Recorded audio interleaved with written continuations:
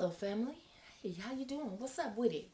Today is February 1st, 2016, and I have come on to do a video about this goddamn Housewives of Atlanta last night. Now, listen. Look, now I did a video last week. I'm going to post that as well because I need to. You know what I mean? It's been a nemesis because I have to put all the clips together as part of my homework, and so it's well overdue, and I have to, do that with the editing software and all that shit again. So I had to do 3 videos. I had to do my oh, this is all a side note. I know I'm supposed to be talking about the housewife shit, but I am.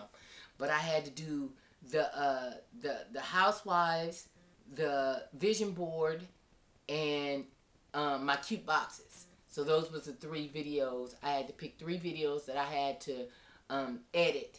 And so those are the 3 videos that I had to pick. So anyway, those are the ones that I picked. And so I have to put that video up. So anyway, but I taped it last week. But last night though, I watched the Housewives of Atlanta. And let me just go and say this right now. Look, Kenya, I really, I like you, but I'm not liking you. You know what I'm saying?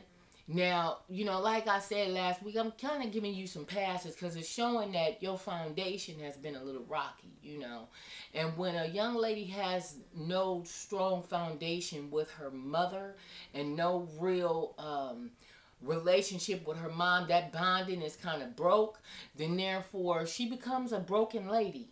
And she's very bitter and all that kind of shit. So I can kind of see why you are the way that you are, but don't allow that shit to get you fucked up, though. Because, see, now, there's no way in the world you would have been able to pull my motherfucking chair, though. That right there was a pure qualification to get your motherfucking ass whooped instantly. I don't give a fuck about the boom operator, Montego Bay, all this right here. Everybody over there waiting on us to do this. None of that shit. You would have got your ass whooped. Real shit. Now, Kim was cool, calm, and collective, and I like that about her. She's bringing a little bit more subtlety to the cast, and she's bringing more of what a mother is supposed to be doing. And especially when you have small children, I ain't really mad at her that she took her kids and things of that nature. Hey, it was a business trip for her. Her husband is there, plus she got her nanny there, or, a person there to help her with her children. So get out of her business, on what she got going on. If she chose to take her husband and her kids, that's what she chose to do. She's still fulfilling her obligation to the show to do the taping that y'all got going on. But hell, I'm not going to go all to the village with y'all motherfucking messy asses. I'm finna hang with my motherfucking husband and my kids, and I'm not mad at her. I'm up here to, this is a 2-party motherfucking thing. Low-key family vacation, plus I'm working on 2 jobs, not for the show, not only for the show, but I'm also got this clique going on. Man, I'm not mad at Kim. And, but old girl was simply jealous. She was salty. But bitch, it's not like you really complied. Like, did you really want to do this shit for Cynthia or not? I'm just wondering, did you really want to do it? Because, bitch, you backed out. But now I see reason why you MIA and shit, because you fucking this big-ass motherfucking Zulu motherfucker. I'm not... Listen, when y'all pulled up to the airport, I was like, oh, my God, Lord, have mercy, shit. And I had my dude right there, you know what I'm saying? And he was like, well, damn.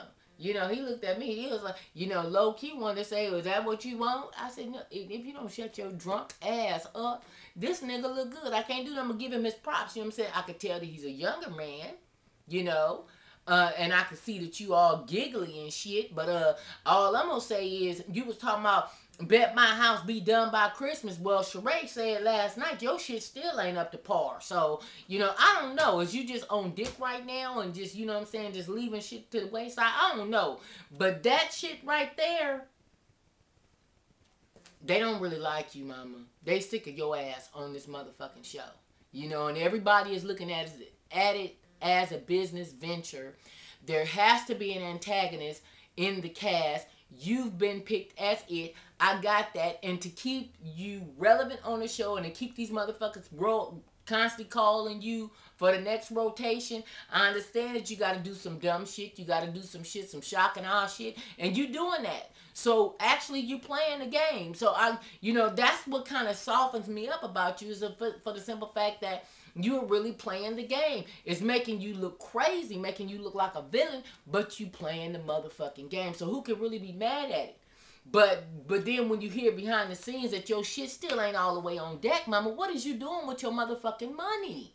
That's why I keep saying all the while to all these young ladies and, new money motherfuckers, I'm one too, you know what I mean?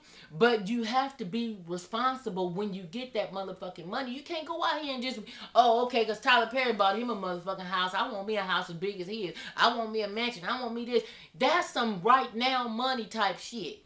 To maintain all that shit for the test of fucking time, to be able to pay all those, the maintenance and the upkeep of a mansion, you have to have a serious residual income, or this shit is just short term. Just like I was saying about Black China and Amber Rose, and some people was like, why should they move?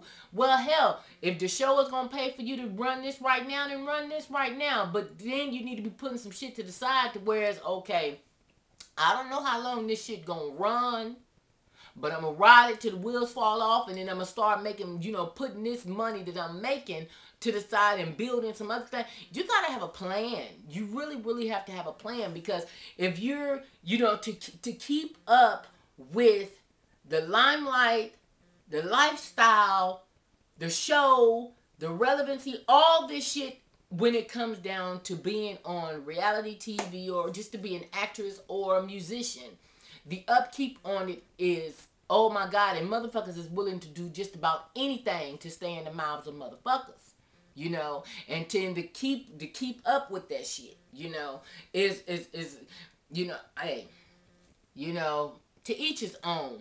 But mama, by now I don't understand why you ain't got your ass whooped. I don't understand. I mean, I understand Portia tried to do a little something to you, you know what I'm saying, and all that kind of shit. They brought her back, so you know what I'm saying, she, So, but girl, I don't even know. Like, whatever.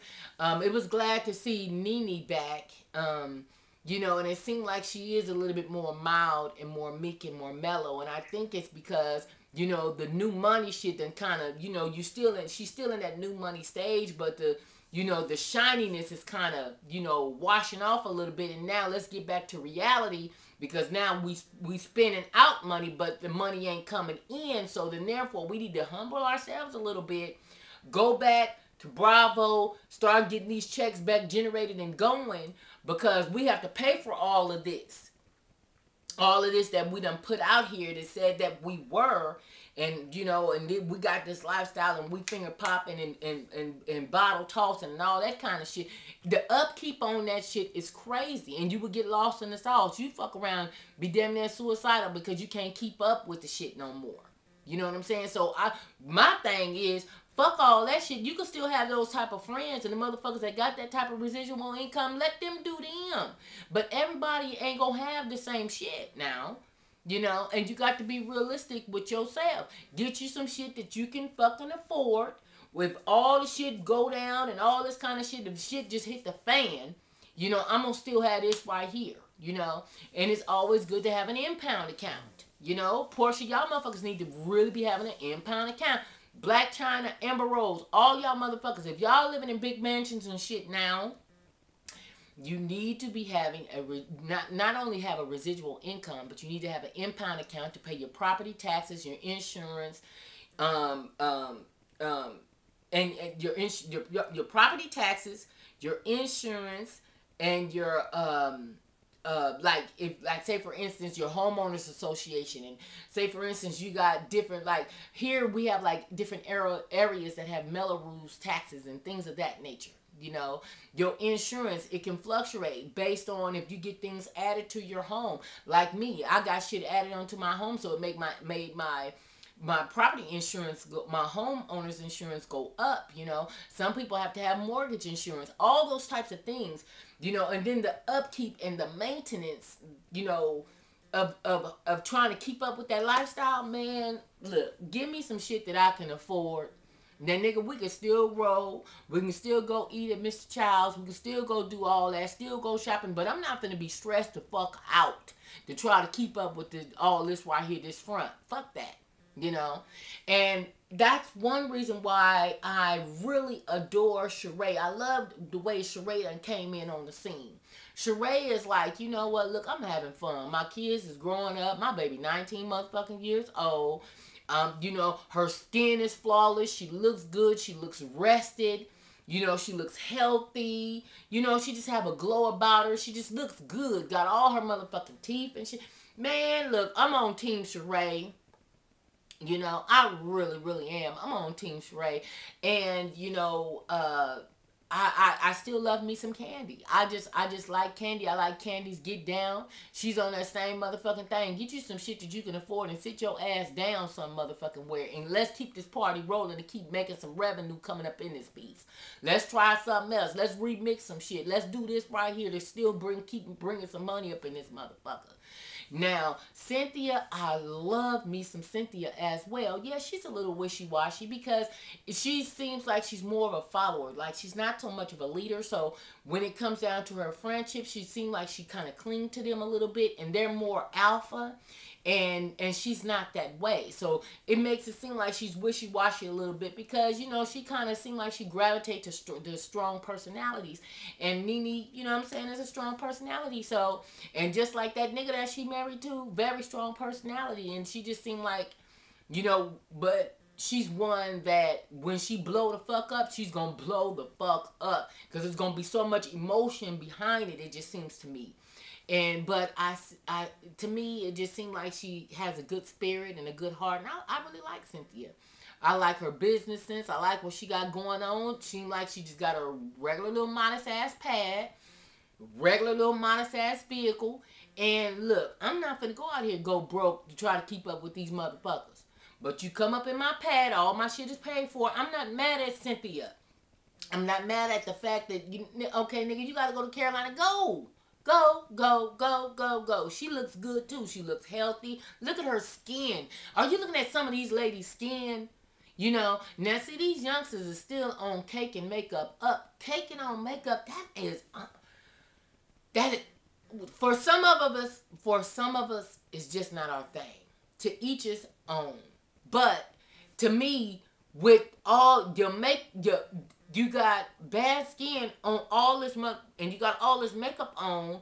When I was looking at Nene and when I was looking at Kenya, it's like all you see is all of this, but all this makeup on it, and it just made it seem like it was worse with the lighting and all that. Oh my God, I don't know.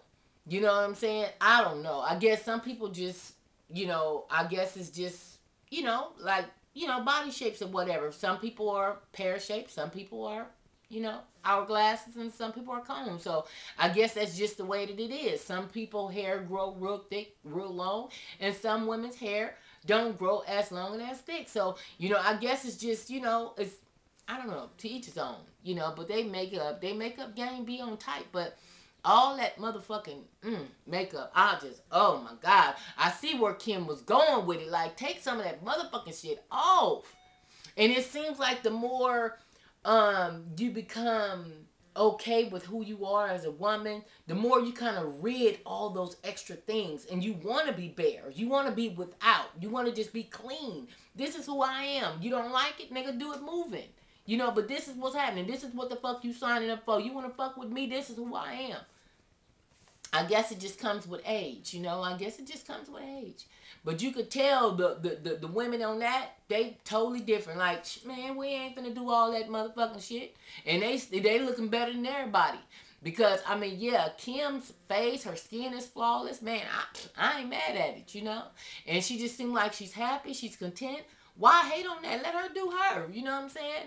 So, but, also, another thing that I wanted to tap on too was, you know, I was checking out Portia and I was also checking out Phaedra. And it was like, you know, you can go out and you could put all this money on your body, have a badass figure, beautiful face and all, but that's not going to equal happiness, Portia. That's not going to make you you know, the top of the list. It's going to make you marketable, to whereas you're going to attract more people and more different classes of people, men and women, the haves and the haves not. Yeah, it's going to get you to whereas you ain't got to stand in the line outside, you coming in through the back door, or you bypassing the line all the way, you on some VIP status. I'm aware, okay? But there's also a flip side to it, to whereas a lot of times people already assume that you're with somebody. People already assume that, you know, well, this is a bougie bitch and this is this. When you look a certain type of way, some people just don't dig it. And here you are just so cute, you know. I mean, you're silly as hell, but you're real cute, and it's like, where your dude at? You know what I'm saying? Where's your man at? I mean, damn. Now, Phaedra, I can understand her, where she's at. You know, she's in a transition stage to where it's, okay, what am I going to do? You know, I got my sons, and she has an empire to build that she's building, and, you know, so I can understand her on some, I'm going to Jamaica, and I'm just going to go lay out and just have me a rest, child. Get away from my kids, get away from my business, and get away from everything, and I just want to go lay out, have me a drink, and just post up, and just have me a good time and do me. That's where it seemed like Phaedra was on. But motherfucking, what you call it? Portia, yeah, she felt a particular kind of way, because here everybody, damn, Sheree, ex-husband, came back in the game. This motherfucker was like, shit, nigga, look, I love you. You know what I'm saying? So, you know, it's like, you know, but all this money and all this ass, it still ain't getting you what you need, mama. Sometimes it might just be you. You know, it just might be you. And then, like I was telling Kenny last night, you could be as pretty as you want to be, but if your motherfucking thought process is throwed off, you could be just as cute as you want to be, but I can't be, you know, no dumb motherfucker. You know what I'm saying? There's only certain conversations you can have with them. They can, you know, their arena is only so small. They can't discuss certain things. I like to be able to talk about politics, this, religion, all kinds of shit. Not just be able to just talk about, okay, well, check out my ass, and check out this right here, and check out this right here. No, I want to be versed to where I could talk about all kind of different things. We can sit at the table. We can talk about home ownership. We can talk about all kind of shit. We can talk about traveling. We can talk about all kind of shit. A lot of people don't have that, though. You know, and so, Portia, I don't know, mama. I mean, you got a lot going on, but you ain't got it going on. So, it's like, man, come on, baby. You know, but you still young. You still trying to figure, well, you ain't really that young. You know what I'm saying? Let me just say 30 ain't young. At 30 motherfucking years old, goddammit, there's certain things you're supposed to be doing too. Let me just say it, you know. So, you know, but I guess it's just the fact that when you first came on the scene, you was like everybody else was old, and you were so young, and you were just so young, and this person's so old, and you this, and old. I mean, you know what? I don't know. I mean, Portia, you know, I'm not one to say I dislike people, because I don't want to say that, but your portrayal on the show is just not, it's real dingy, real cute, but dingy, like, not really so much marriage material or hit it material. You know what I'm saying? I hate to say that, but yeah, that's just kind of what I'm, you know, kind of getting with you. And I don't know. But I'm going to end it. But I wanted to say this, though. Peter. Well, I said all that I wanted to say on the other video. But, you know, Cynthia, man, girl. You know, I don't know.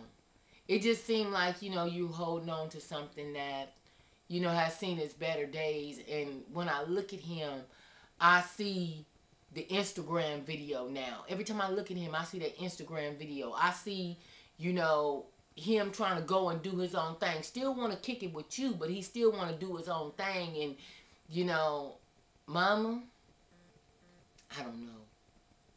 This is just my spin on it.